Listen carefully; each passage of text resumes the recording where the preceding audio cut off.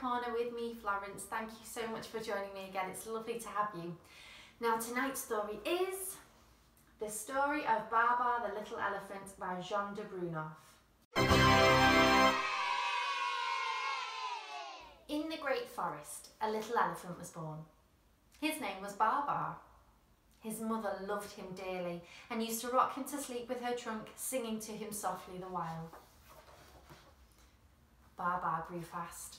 Soon he was playing with the other baby elephants. He was one of the nicest of them. Look at him digging in the sand with a shell. One day Babar was having a lovely ride on his mother's back when a cruel hunter, hiding behind a bush, shot at them. He killed Babar's mother. The monkey hid himself, the birds flew away, and Babar burst into tears. The hunter ran up to catch poor Babar. Babar was very frightened and ran away from the hunter. After some days, tired and footsore, he came to a town. He was amazed, for it was the first time he had ever seen so many houses. What strange things he saw! Beautiful avenues, motor cars and motor buses, but what interested Babar most of all was two gentlemen he met in the street. He thought to himself, what lovely clothes they have got. I wish I could have some too, but how can I get them? Luckily, he was seen by a very rich old lady who understood little elephants and knew at once that he was longing for a smart suit. She loved making others happy, so she gave him her purse. Thank you, madam, said Babar. Without wasting a moment, Babar went into a big shop.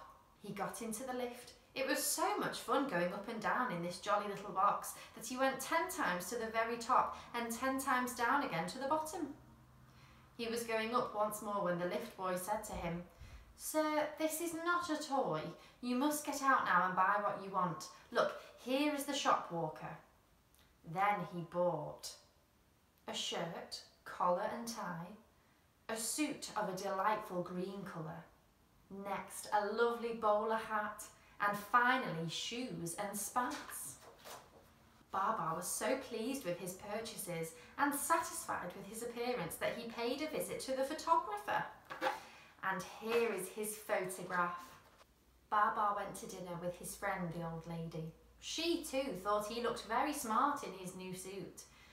After dinner he was so tired that he went early to sleep.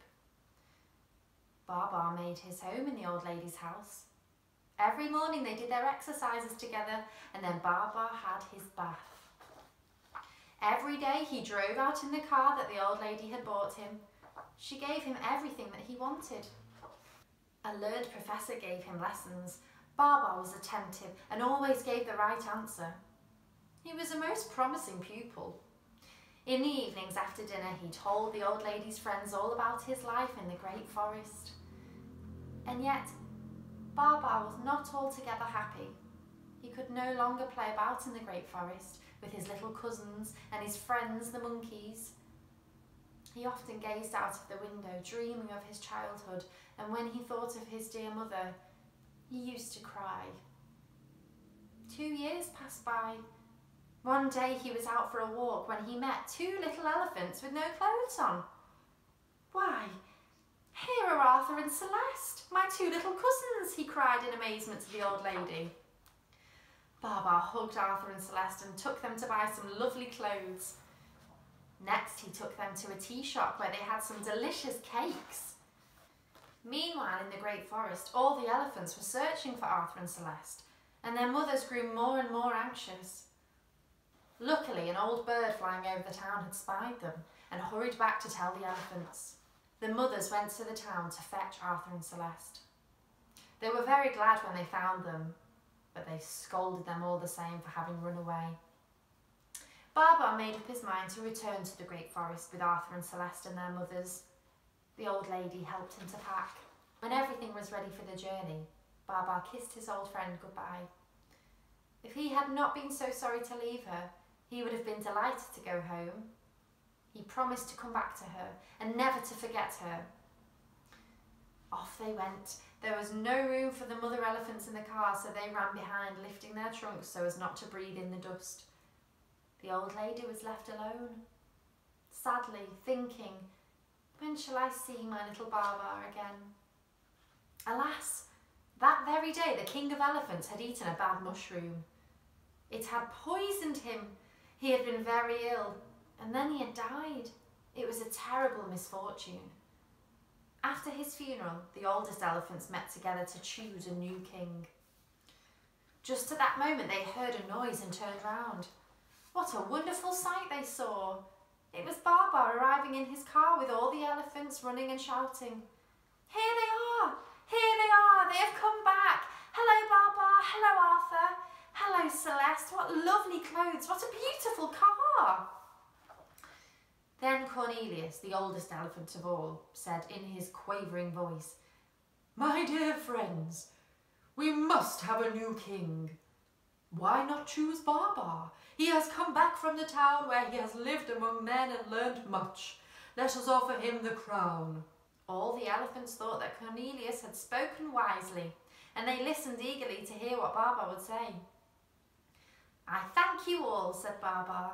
But before accepting the crown, I must tell you that on our journey in the car, Celeste and I got engaged to be married. If I become your king, she will be your queen.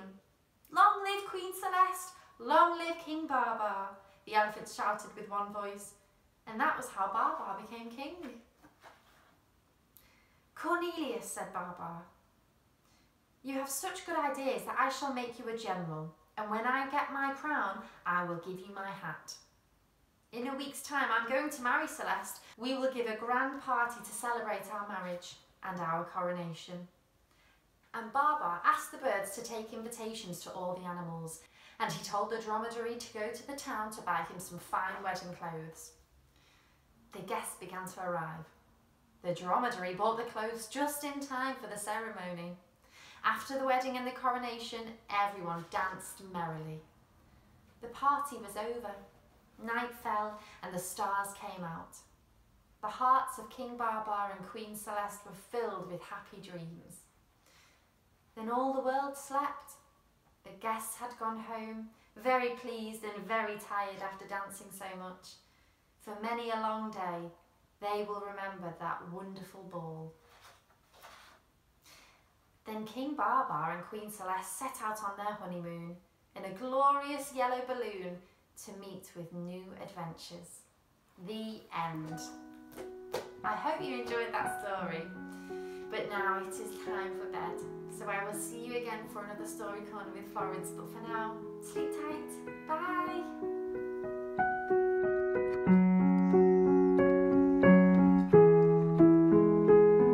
It's